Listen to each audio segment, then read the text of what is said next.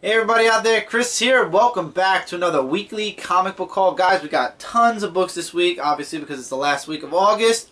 Gearing up for September. We'll get into that with the news. Tons of extras. And actually one of the extras you guys know about, but there's an extra within one of the extras that I wasn't expecting that was a really cool plus, which we'll get into when I show it. But anyway, there won't be any answering comments this week due to the fact that it was the last week of my vacation. I spent a lot of quality time with my son and my family, and a lot of stuff around the house was needing to be done, so I did that. So I didn't get to read my books till late. The videos literally just went up last night. There are no comments yet on the video, so I've decided to just skip it, and I'll answer your guys' comments in the comment section under the videos. I think I might start doing that from now on. I'm not too sure yet, but I'm trying to find a way to scale down the haul videos a little bit. We'll see. But anyway, got a really special book this week. In the haul, it'll be the first book I show, but we'll do that when we get into the haul. Now, no comments this week, but we got a lot of news to talk about. First off, this very video. This is a very special video. This video is the 999th video on my channel. And for those of you that are saying, well, technically a lot of your video series were parted, yes, I did start actually with a walkthrough that was about 30 somewhat parts, and then my comic reviews before I got my editing program were in 4 and 5 parts. But yeah, I've made it to 1,000 videos. Now, I was gonna do a live show special as my 1,000th video, but because this came up on me so quickly, I didn't notice, and I don't want to give you guys a short notice kind of announcement. So instead, I'm going to do a 1,000 video instead. And then after the 1,000 video, within the next couple of weeks, I'll give you guys a special live show post the 1,000th video. So there will be a live show. I just don't know what day yet, but I will let you guys know about a week in advance. I don't want to give you guys short notice. I want everybody who wants to be there I want to give you guys the chance to be there. And it also gives me time to figure out what I'm going to be doing on that show. It'll probably be a Q&A mixed in with a couple of other things here and there. More of me interacting with you guys. So stay tuned, and I'll let you guys know during the weekly comic book haul when I'm planning it. Another thing. This summer has been the craziest, busiest, weirdest, all over the place summer that we've had here in a long time. And I mean that in the worst way possible, because it was terrible. Just all around. So unfortunately, I promised you guys a Street Fighter summer event. It was going to be this big event. It was going to go at least 1 or 2 videos a week for the 8 weeks of summer. And unfortunately, that didn't happen. We got 2 videos out, and then things just got so hectic and so busy. We haven't even been able to do any like gameplay on Brooklyn Boys like we wanted to do. So I apologize that the event was a bust.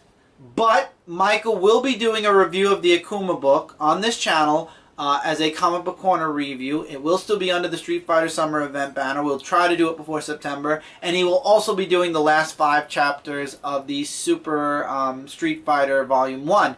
Also, to our knowledge, though, Super Street Fighter Volume 2 still has yet to come out. It has not come out this summer yet, at least to our knowledge. If it came out this week with these books, I didn't see it. I tried to find it. It still has yet to be released. I don't know why it's still not out there. It's out there in limbo.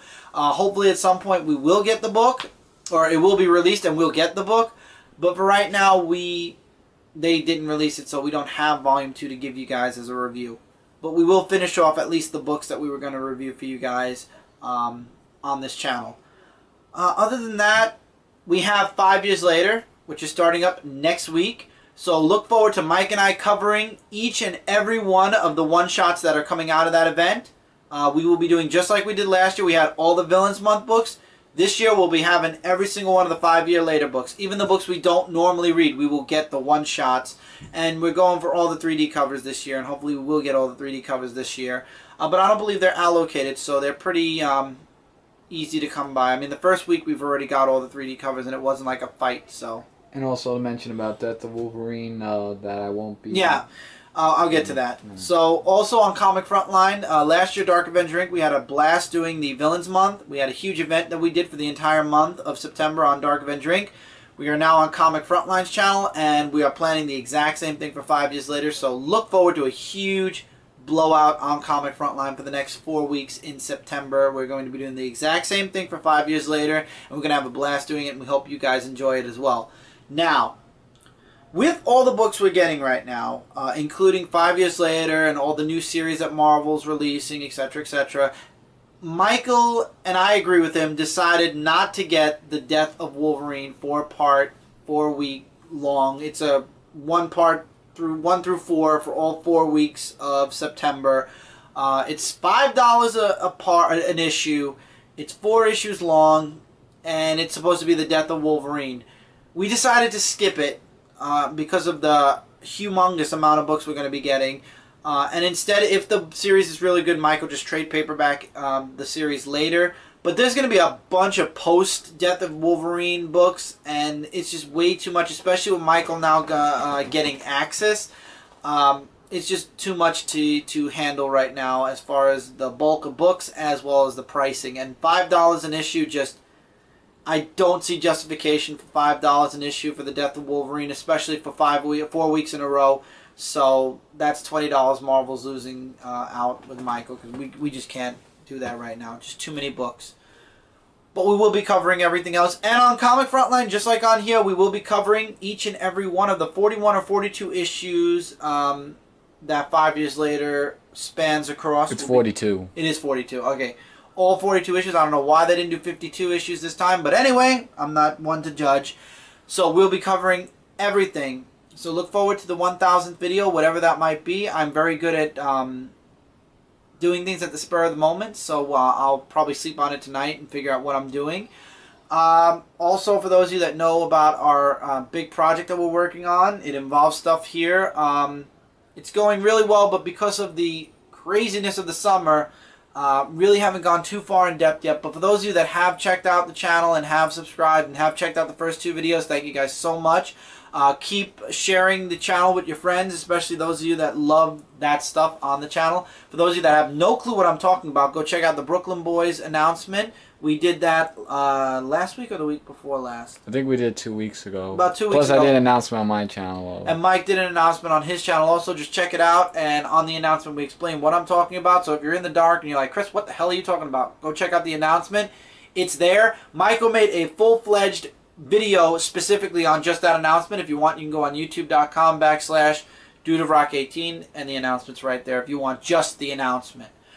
Other than that, that's really all the news we have right now. Now that things are back to normal for me, my regular fall, winter, and spring schedule, and we're away from the hectic summer, things are going to be getting better. Lots of changes are going to happen at the beginning of next year in my life. And everything else around here. So hopefully by the beginning of next year, things will be a little bit easier.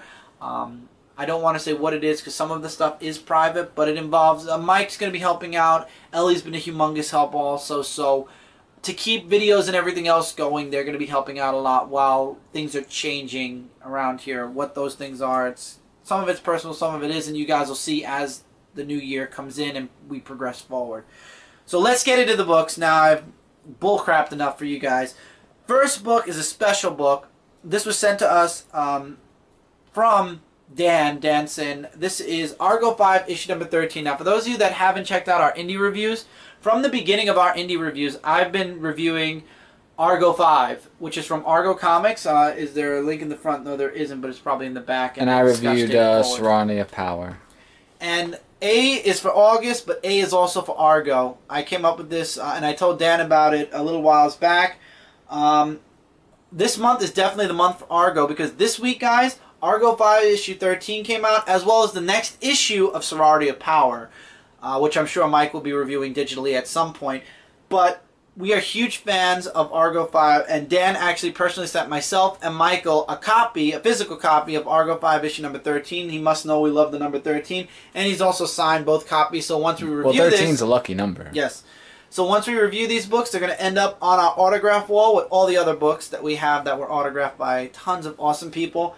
I love Argo 5. I would definitely recommend you guys check it out. You can go on argocomics.com and order yourself a copy right now. There's 13 issues of Argo 5 and 1 issue of Pickle Man. I don't know how many of Sorority of Power. I think there was 4. maybe 5 Oh, now. 5. The new Yeah, one. yeah. So Probably. I apologize, Dan. I can't remember the numbering of Sorority of Power. There's the Chronicles, the Argo Chronicles as well. That was it, right? God, I hope I'm saying it right. See, this is what happens when you go a week going whoop. Anyway, you can check out that series as well, and that spans the entire Argo universe, and it's awesome. You can check it out on the computer, Mike, and correct me. It's in the folder. Don't worry. But anyway, Mike will correct me on the title. But ArgoComics.com, spectacular books. Love it all around. Sorority of Power, again, is a more relaxed comic, something to have you guys laughing. Argo 5 is the team book, and then... What? Oh, I thought you had it. I'm trying to... Go ahead, talk. Okay, I'll get it. and then the other book, which Mike is going to find the title for in 2 seconds. Argo Comics Anthology? Anthology, I was right. Yeah. And then Argo Comics Anthology covers the entire Argo universe. Yeah, Sorority of Power was 6, so I think the 7th 7, one. so now there's 7 for Sorority of Power. Thank you, Michael. Yes, you're welcome. Love having my computer right behind me. So guys, I would highly recommend you check it out. This is a perfect jumping on point also. If you want to see Dan talk about the book a little bit more, go on comicfrontline.com. His Monster Haul is officially up right now. And he actually talks a little bit about this book. And you get to see the cover for Sorority of Power. And ironically, this cover is by Tom Rainey, who ironically just did Infinite Crisis issue number 2. So Tom Rainey actually did the cover for Argo 5 issue number 13, which I think is really cool, and I just wanted to throw that out there, which I thought was really awesome too. And I had the book, so I figured I'd show it off. But looking forward to reading this. And as a matter of fact, this normally would go 2 weeks from now, but we're going to be throwing this into the indie review, which will be my 1,100th video. 1,100, very good. 1,001st video after my 1,000th video. So this will be in last week's indie books. Yeah, but we both truly thank you, Dan, for sending us the thank comics. you so much, Dan. We really appreciate it. We love our physical copies of books and huge supporters of Argo Comics. Like I said, argocomics.com. Really awesome stuff. Moving on, we got Jonah Hex, issue number 34. I believe this is the last issue of Jonah Hex. I think it is the last because it says end of the trail, so I saw the end in the end. He-Man and the Masters of the Universe, issue 16. Things are going to be kicking up after the She-Ra saga, that's for sure. Justice League Dark, issue number 34.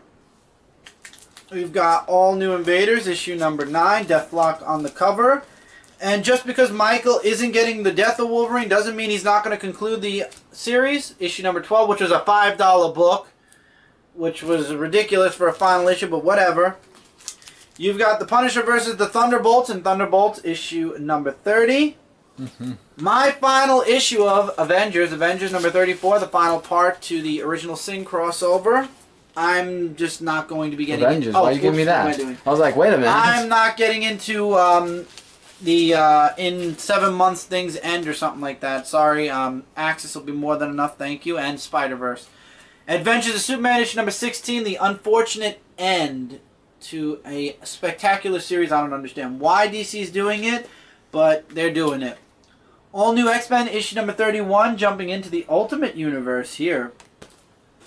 Amazing Spider-Man Learning to Crawl issue 1.4. One more point issue to go before the conclusion to the first story of Spider-Man, the beginning of Spider-Man. Batman Beyond Universe issue number 13, looking interesting, really loving this series. Fantastic Four issue number 9. It looks like the kids are going to be going after Dragon Man in this one, from what the cover says. The Flash issue number 34, looking forward to reading this. Now we're in some Zenescope books. Godstorm, Hercules Pain, issue number 5 of 5, the grand finale of them all. If you guys have not checked this series out, you don't know what you're missing. We got Warlord of Oz, issue number 4 of 6, another series that if you guys aren't checking it out, you're missing out on some good stuff. Got Original Sin, Guardians of the Galaxy, issue number 18. Thanos is in it. I'm interested. Inhuman, issue number 4. It's just one of those books where I just got to keep reading it. The grand finale in Red Lanterns issue 34 of Guy Gardner versus Atrocitus. What will happen? What will change? We'll find out there. You find out what happened to Parallax in Sinestro issue number 5. Looking forward to reading that. The next issue of Jeff Johns and John Romita Jr. in Superman 34. Looking forward to seeing how that goes forward. Turtles in Time Teenage Mutant Ninja Turtles issue number 3. I honestly can't wait till this series ends because I'm not really a fan of the changing artwork in every book, and we finally got the annual. The annual was good, I will say that, but we'll talk about that in the indie review, but still. Batman Eternal issue number 21. Bad things happen in this issue. I did look through a lot of these books already. Like Future's End issue number 17. Wow. A revelation in this book. We'll talk about that on the review. We got Mega Man issue number 4.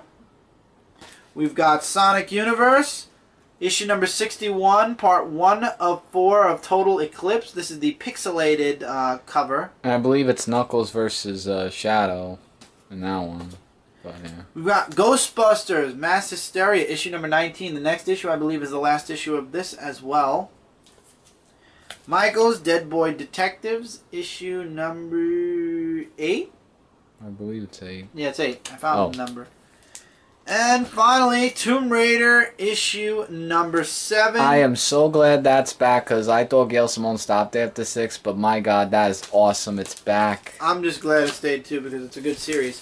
And that's it for the books. Now let's get into some extras. First of all, this week, the release of the Red Sun Superman Midtown exclusive. For those of you that are Pop Vinyl fans, I actually did a spotlight on this figure the day it came out, but you can get your Red Sun Superman exclusive Midtown figure at MidtownComics.com. Go on MidtownComics.com. They're literally postering it all over the website.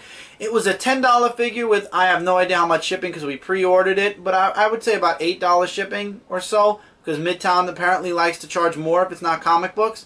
But it's worth it. It's a beautiful figure. If you want to see a spotlight review of this, go check it out on ComicFrontline.com. Really satisfied. I guess Midtown Comics is spotlighting the Red Sun Superman.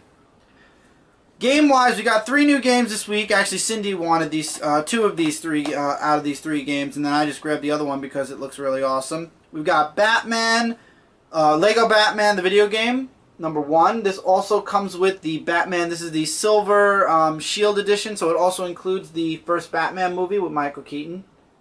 Because it's the Xbox 360, it is a DVD. If you get it for the PlayStation 3, you get it in Blu-ray, which I didn't want to do, so we got it on DVD. She also got Batman, Lego Batman issue number 2, DC Superheroes. Lego Batman 3 is going to be coming out in, I believe, October. So, obviously, we got the first 2. We're going to be getting the third. And I got, because everybody's been telling me such amazing things about this Lego game, so I decided to get for the PlayStation 3 Lego Marvel Superheroes. Because I've been hearing nothing but really good things about the Lego Marvel game. So I figured, why not? Cindy's getting 2 Batman games, might as well grab the Marvel one. Now, the other thing that we got this week was, this is an empty box now because it's hooked up. We just need the converter box, which hopefully will get here soon. Xbox One. And the big surprise was, when I ordered this, I thought I was just going to be getting the Xbox One with the Kinect. It actually also comes with a free downloadable copy of Forza 5. I did not expect that. Huh? Forza 5? Yeah, why do I call it Forza? Forza 5. I love how I was practicing how to say this the whole time, and I was saying, don't say Forza, don't say Forza. Don't you love it? Yeah. So Forza 5 was this was supposed to be like a video game bundle.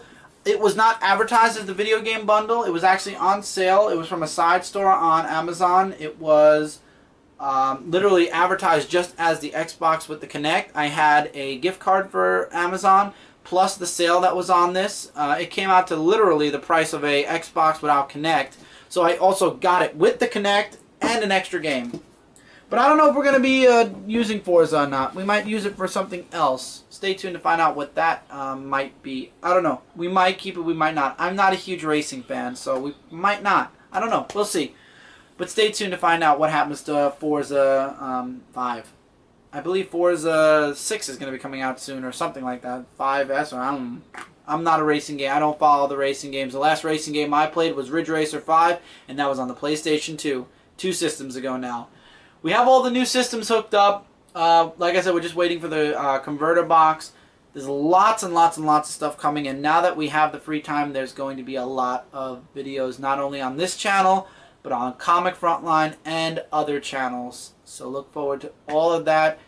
we are officially in gaming season also starting September, so look forward to a lot of stuff. There's a lot of news that's going to be coming out of a lot of things that I'm involved in. There's some news that's going to be coming out of Hall of Toys, so look forward to that.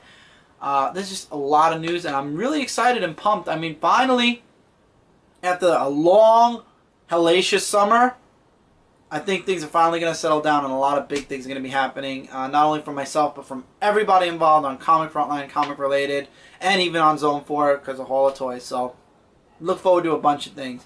Speaking of those, don't forget to check out all 3 of those channels. We are your #1 source for comic-related news, reviews, and a whole bunch more. Look forward to a bunch of stuff from me. Look forward to a 1,000th video celebration video. What's going to be the video? I have no clue. We'll figure it out. I'll sleep on it, and you guys will see it probably tomorrow.